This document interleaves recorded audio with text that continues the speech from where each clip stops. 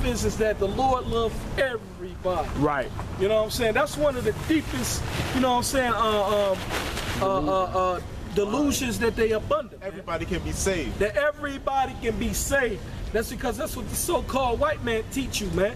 That's why the scriptures say that no effeminate can enter into the kingdom of heaven. Right. Effeminate is a non-believer, man. And also a feminine nigga, man, who get into his emotions, get his goddamn feelings. You know what I'm saying? Instead of believing what the words say. A lot of you goddamn people are getting into your goddamn feelings. I'm talking about you men of Israel.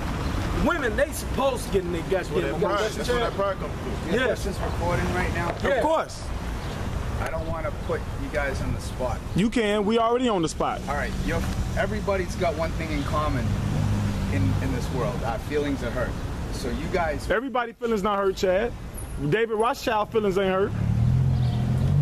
I don't know. No, they're the ones who rule in the world right now. They're leading the world. But they gonna get their feelings hurt. They're gonna be able to put our foot. Hey, we gonna put our foot on their goddamn neck like that. All right, so your feelings are hurt because you know that your brothers and sisters. Ecclesiastes 7:7. It hurts your feelings, so you're trying to. You're trying to get this, man. Listen, man, I'm not fucking hurt. All right. They're my brothers and sisters. But you know what I'm saying? They're not waking up. Because I'm out here preaching for my real brothers, the elect. The elect. Let's clear that up. But go ahead. All right, get your point out, Chad. Hear when you call to the people and you're trying to tell them, but it's triggering anger from you. Right. You're angry and it's making you. Somebody get a clean. He got it. All right. So Chad, you already. It's making him use the Lord's name in vain. Who was using the name? If you say "G damn," do you consider that using the Lord's name in vain as using? Hey, you know what goddamn mean? No. That means that the Lord is damning you, man. It's all right. Okay, so if you're using it, but it just sounds like to me, I was raised where if I use. You was raised. That, you know, gee damn, if I use God's name and damn in the same. God's name, not God. No, but hey, hold on. Hey, Chad, what's your name? Chad, right? Yes. Don't the Lord condemn? He does. That's what that is. When you say goddamn, that's condemning the wicked. That's the proper understanding. That's the proper understanding. So it's not more using. It's not you know what using the name of the Lord in vain is preaching false doctrine. Teaching false doctrine in the name of Yahweh Shem Yahushua. Because we got guys out here that's doing that, man. It hurts my feelings. You teach the now you in your feelings. Doctrine. The feelings and emotions are the wrong things to go off. Right. So you gotta go off the Bible. Right. The Bible. Feelings and emotions are always where people make mistakes. Exactly. Right. You got it. Not. Yes, that's good to know. Because I hear a lot of people saying that, and I always try to correct them and say, if you could choose any other swear word but that, just to throw the Lord's name in vain when they're not preaching the word. Listen, Tad. What does swear mean? What do swear mean? I got a precept. We're not swearing on nothing. Go ahead, brother. Leviticus chapter 19, verse 12. Right. It says, "And ye shall not swear by my name falsely." See? So swearing is not against the Bible. But get the scripture where it says, you shall swear. There's a scripture in the Bible that says, you shall swear. Type in swear. Because swear meaning you binding yourself to an oath. We swore to the Lord by preaching this truth. We're binded by an oath to preach this truth. So when you get a Bible dictionary and look up the word curse or swear, you got a Western definition and you have the definition. The definition you understand. It's on Chad. Okay. The definition that you understand swearing and cursing by is by the Western definition, which is what? The American definition. But if you click up your phone and you went to Google right now and you type in curse, you know what it's gonna say? If you type in curse, it means to wish ill on somebody. Exactly. It means to wish ill will or harm on somebody. That's what curse means. Right. You know what I'm saying? Like, but as far no, like just type in swear. It's like, you know what I'm saying, like taking a oath. You know what I'm saying? That's what that means, taking an oath. It don't mean like when you say bitch or shit, that's not swearing. Yeah. You know, you gotta understand the meaning of words. You know what I'm saying? Because I know your word. You hear me up here in the, you know what I'm saying, in the spirit, cursing my people out. But that's what our Lord told us to do. Look, hey, what's your nationality? Well, go ahead, brother. Go ahead. Now, Chad, you was talking about emotions and feelings. Now, the whole point of the truth is edification, so you can build someone up, so they can understand, right? But feelings and emotions comes into play when you block the edification off. Well, I don't agree with that, and that's wrong, and y'all don't know what the fuck y'all talking about. That's how they get emotional. But if you allow, okay, you say this is true, prove it. and then we go in the scriptures and you prove it, then you're okay. I accept that you're not getting in your. That's where emotions and feelings come into play. But you, and that's the problem though. You see, because a lot of our people, they're gonna get caught up in their emotions and their feelings. Right. You see what I'm saying? That's why I asked you, what's your nationality? Well, when I first met you guys, you like French or some shit. Said, right, and you guys said, well, all right, no white man is going to sit here and listen to this for this long, and you guys thought that I might have been or had Israeli descent. Israelite. Israelite descent. Right. So I went and got a DNA test done through Ancestry DNA. Get Romans 8:16. That's all. All right, so let's finish. So it went way back. My heritage went way back, and I do have fourth cousins that are of African descent. So I don't know what that means, but I don't have any roots to Israel. Like my family, it goes to the 1700s, and my family, as of 1700, wasn't in Israel, but my family was from Great Britain and from a lot of parts of all over Europe and Asia Minor and different places. But I do have a fourth cousin that is black. So what does that mean? I don't know. Wait. You said you got family out through Asia Minor? Romans 8:16. Hey, grab that Romans 8:16. Because Chad, what you gotta understand is Israel was. It's not a. What you're doing, you're going about the carnal, physical way that the powers that be said you must trace your ancestry. Listen. Look at me. Look at the guys around you. Do you think we can trace our ancestry back to Israel? Really? That is a physical, carnal aspect that the Lord is not dealing with. Because do you know that they have been exposed? That Ancestry.com and those people that's tracing their lineage, it's been exposed that that's not true. All you got to do is go type in Ancestry.com exposed. That's just a way for them people to get money. Now all things must be done according to the Bible. Now listen to this. Romans 8:16. You got it, brother? Romans chapter 8 verse 16. This is how you are. You got to be spiritual. And what is the spirit? John 6:63. The words that I speak, they are spirit and they are life. So this Bible, that's first and foremost. If you're looking up something and it don't back up the Bible, that's how you can know it's false. If it backs up the Bible, then hey, I'm gonna look further into it. But if it does not agree with the Bible, Chad, it's false. Now check this out. This is what brought us in. Romans chapter 8 verse 16. The Spirit itself bears witness. The Spirit itself, what is the Spirit? I quoted it, John 60:63. This Bible, the words that I speak, the Spirit itself, go ahead. The Spirit itself bears witness with our spirit. So the beareth witness, it agree with our spirit. The spirit that the Lord put in us, we're drawing to the truth of this. Right. Hold on, Slaki, if I may add, what did the Lord say? He said that now I shall now draw all men into me. See what I'm saying? And the reason why he said that is why? Because he became the sacrificial lamb for Israel. And now you got to go through him. That's part of that too. But go ahead, brother. It says the Spirit itself bears witness with our spirit. So the Bible bears witness with the Spirit within us that what? That we are children of Yahweh. That we are the sons of the living God. Right. Because it's no matter what you can do, you cannot run away from the truth of this Bible. So like Chad, we already told you, we got Israelites. There's Israelites amongst us that look exactly like you. Right. He looked like Natazakia. You do. He look exactly. Or the other brother that's in Virginia. Men of Valor. Yeah. That's in London. Because it's not about skin color. You can go and look. It's people as dark as us. That's not Israelite. It's not about color. Barack Obama is not an Israelite. He's a Hamite. It don't matter about Africans. Nelson Mandela. Nelson Mandela. But guess what? I'll tell you who's an Israelite though. Leonardo DiCaprio. Leonardo DiCaprio, Israelite. What was it? Justin Timberlake. Justin Timberlake, the Israelite. What's her name? Angelina Jolie. Brad Pitt. Angelina Jolie. John Voight. Cameron Diaz. These are all Israelites, but guess what? They look just like white people. Right. But they're Israelites. They're into the Illuminati, like. Well, but they still Israelites. They're still through the bloodline. They're still. Right, they're not Israelite according to the spiritual circumstances. Not every Israelite is. You know what I'm saying? Because Yeah, not every Israelite righteous. but Excellent they still point. Israelites by blood, You have some. by race and creed. You know what I'm saying? Yeah, they Israelites. Father Bashar, Go ahead, bro. Let me get this right quick. This is Amos chapter 9 verse 9. Now before I read this, let me ask you something. If I'm sifting, if I have corn, if I have pure corn, and I drop it in dirt, and I pick, am I gonna be able to pick that every single corn up? I mean, let me rephrase that. If I drop some corn in some dirt and I scoop it up and I'm sifting through it, what is all the dirt falling? Am I gonna grab that dirt up and put it back in my corn, even though I just sifted through it, or am I just gonna click up the dirt, sift through it, and just grab my corn that I accidentally dropped?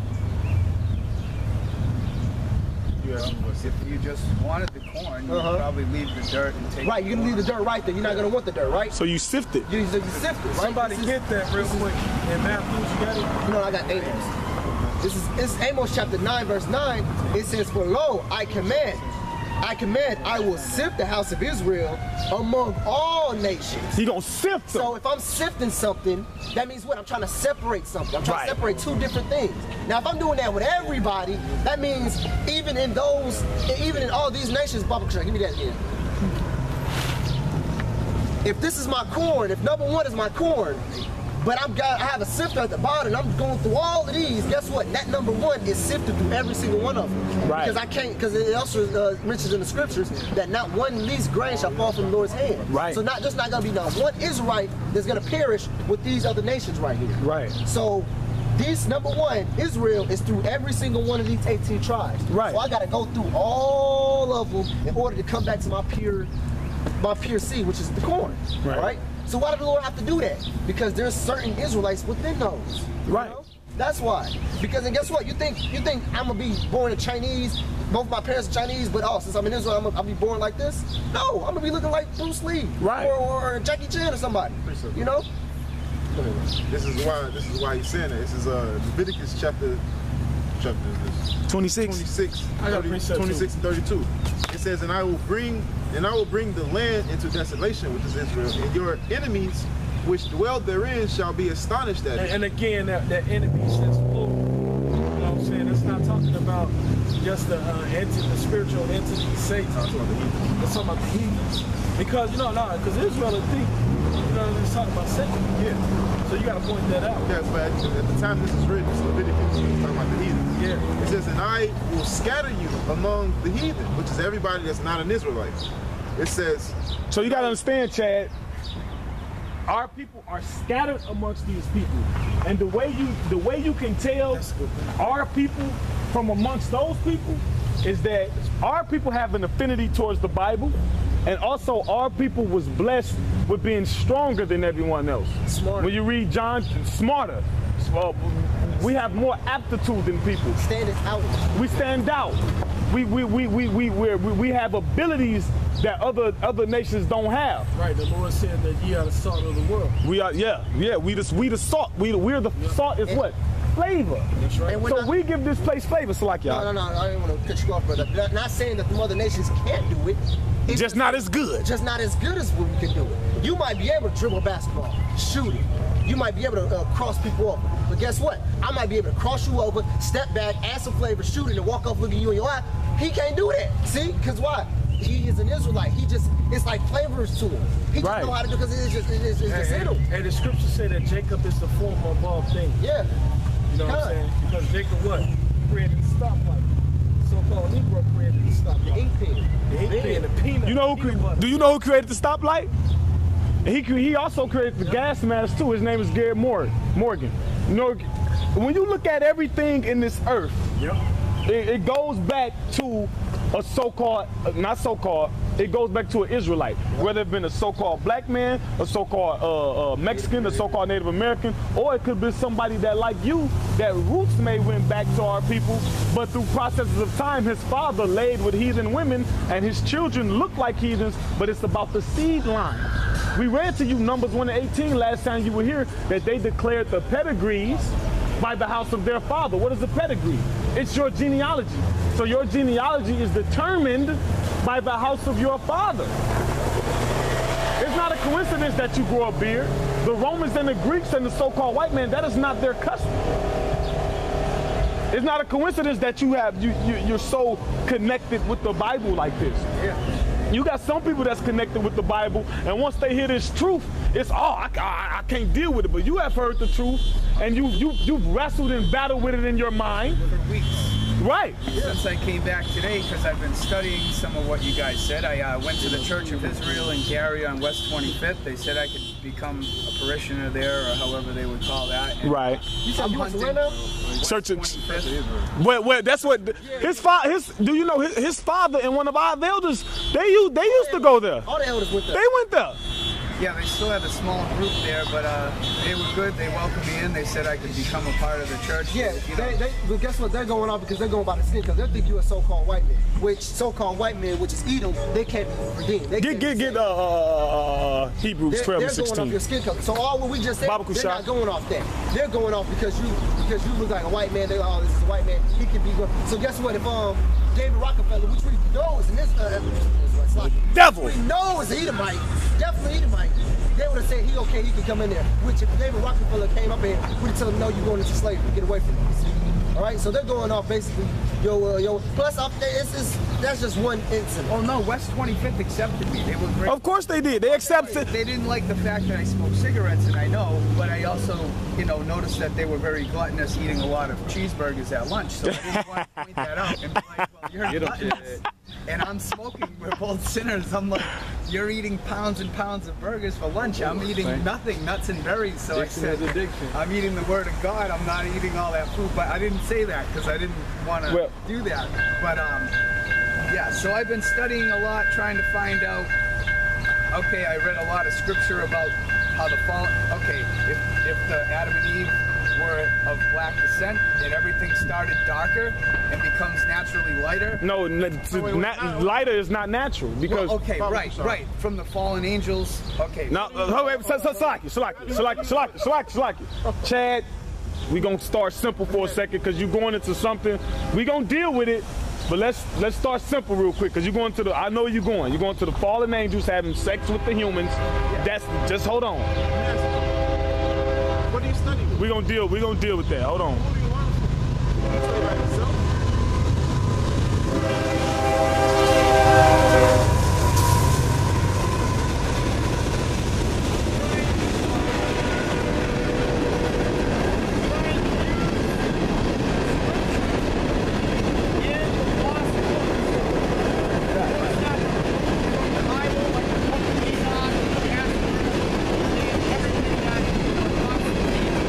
Okay. So I'm trying to get my hands on these things when I find that I can get them. It's on the internet. So I started studying and I learned.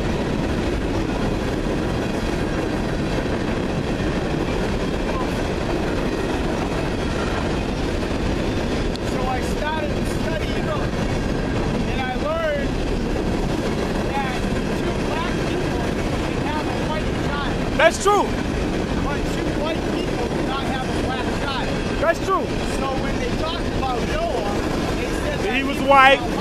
Right. And they were scared because Noah Was talking. children. He was born. Let me cut you off. They said that Noah was born when he came out the womb. His eyes was glowing. He was white. He was talking and all of that. Now this is why the book of Enoch is fucked, because it doesn't add up to the King James version, and it does not add up to the Apocrypha.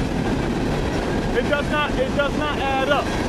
Now there's things in the book of Enoch which speaks about the angels having sex with humans and all of that. But